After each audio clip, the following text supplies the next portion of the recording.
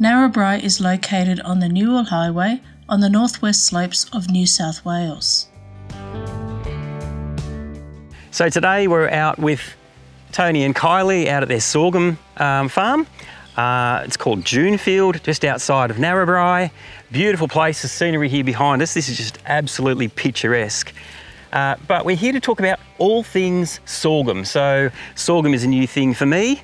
So Tony, just tell us a little bit about sorghum, what the crop is, what it gets used for. Yeah, all things sorghum. Sorghum's a summer crop. You plant it in mid-September to late October and normally harvest early February. And you go through to about March most times, yeah.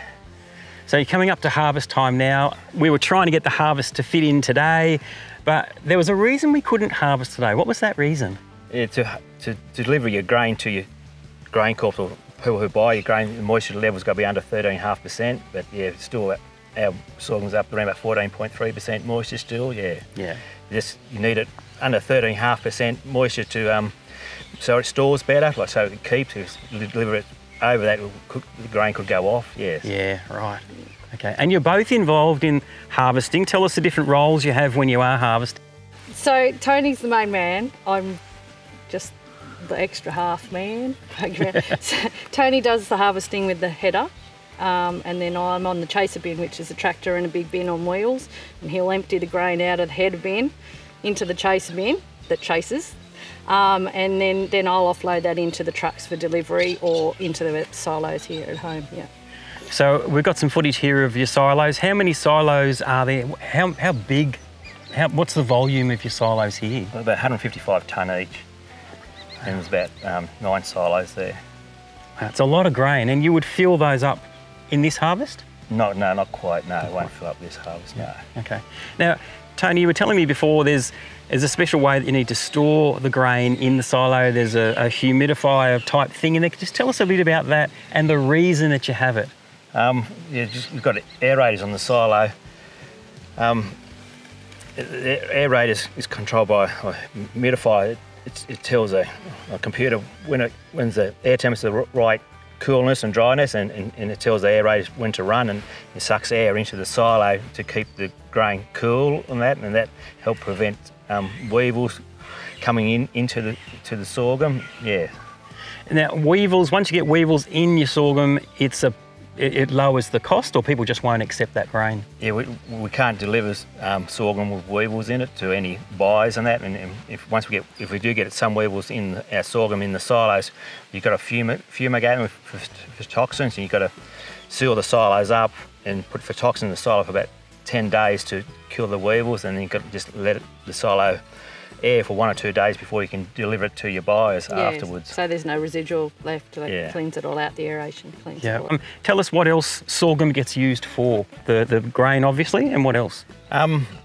This year most of the sorghum in Australia, I think, probably go to China, I think, because they offer pretty good money. I think they could be using for stock feed out of China, plus they also use it to make some alcoholic beverage over in China. I forget the word of it now, but in Australia most of the sorghum probably get used in like for the poultry farms or I think, or other stock feed end users too. It does, yes. Right. So it's got a variety of different places that it goes. Yeah. Yeah, right. Just that we're waiting for the weather to dry it out so that we can harvest it. So we're sort of we're about 2 weeks sort of over what we hoped by this stage, aren't we? It's just been a cool start to the season. Back in September, October was a bit cool and wet, and the sorghum didn't grow as quickly as normal. That's why we're a bit behind this year. Yeah. So the soil and the weather conditions really impact how long you'll harvest or how long the crop takes to grow and then to get to harvest. Yeah, the season does, the temperature and the moisture, what rain events we get, yes, it determines the length mainly, yeah. The varieties do too, some varieties are more longer maturing than others too, Dry sorghum, or dry or irrigated sorghum. So tell us the difference between those two different sorghum. Yeah, there's dry land and irrigated. Dry land sorghum just growing from the rain, from up above, and irrigated, people put water on it from the river or underground water, and people who grow irrigated sorghum plant the sorghum a lot thicker than drying because you got the water to water it, and it will yield a lot more because you can water it when it needs it. Like, yeah, they probably, depends on the season how many times they water it. They could water it 3 or 4 times if it's a dry season, I guess, yeah.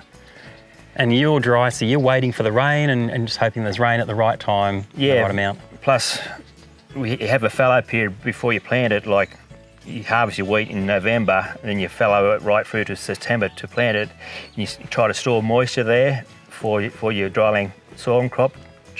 You try to keep all the weeds down to contain all the moisture and that for your following sorghum crop. Yeah, and then you still rely on rain to get it through too. You do, yeah. Yeah. So we're standing in front of a chaser bin, or the chase bin. Tell us how all of that works, Tony.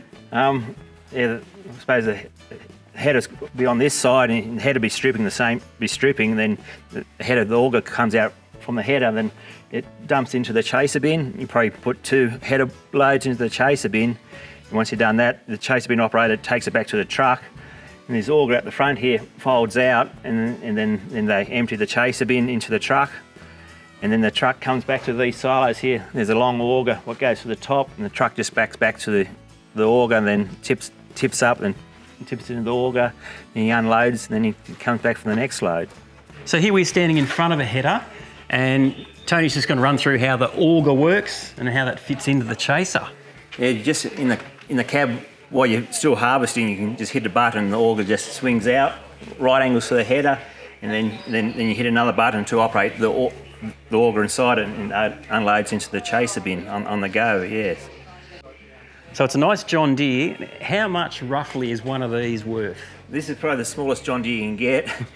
It's about $600,000 it was, yeah. 600,000. This is a small farm. Wow. And I think the bigger ones could be up to $1 million these days. Wow. Gosh. So the header, I've never seen a header up close. How does that work? This is the front. There's a knife here. It just goes back and forwards.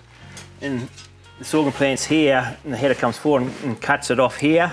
And the reel flicks it in onto the mat here, and it goes to the centre, and it goes up to the feeder house, and it goes into the centre of the header. There's a big rotor that goes round and around. It thrashes these grains off these heads. You end up with no grain on these heads, and the heads go right through to the back and come out, and the grains go over a sieve, and you've got a big fan blowing air, and the fan blows all this light stuff out, and the sorghum falls through the sieve and goes to a bottom auger and up to the elevator into your box, and then you keep it there until you get a full box, and then you swing your auger out and unload it. That's only a bit of sorghum I rubbed out with my hand, yeah.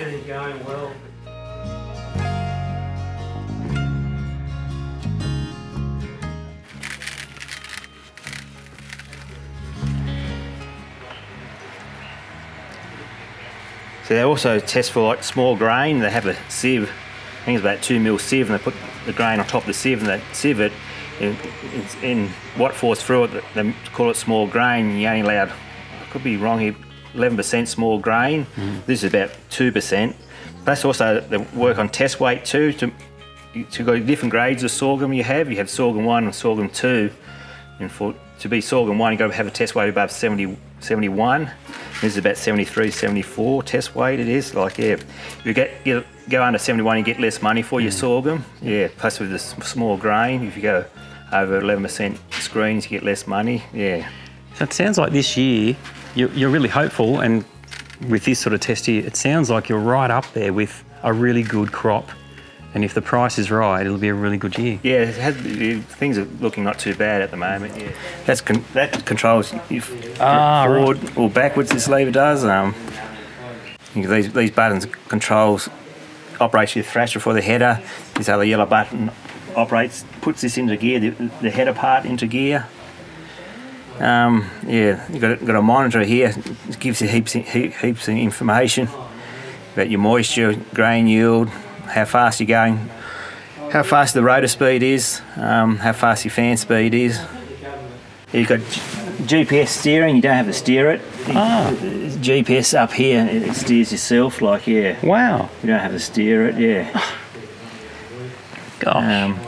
like we've got a base station up there and it sends a signal to the header and you just steers yourself. Yeah. Wow. That's pretty common these days. I think be 90% of the headers would have them in these days.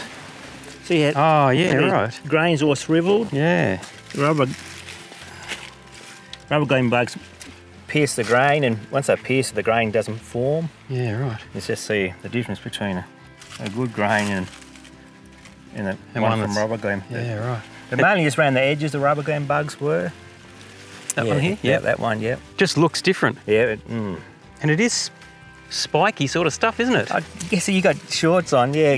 Probably getting a bit dry, the leaf getting a bit hard, because when it's growing it's not nice dark green and lush it is. Yeah.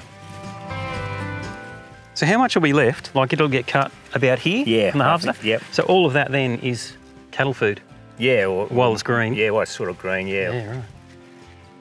We would like to thank Tony and Kylie for their time. Next week we're going to go and look at cotton with Matt Norrie, also in Narrabri. See you next week at Matt Norrie's place.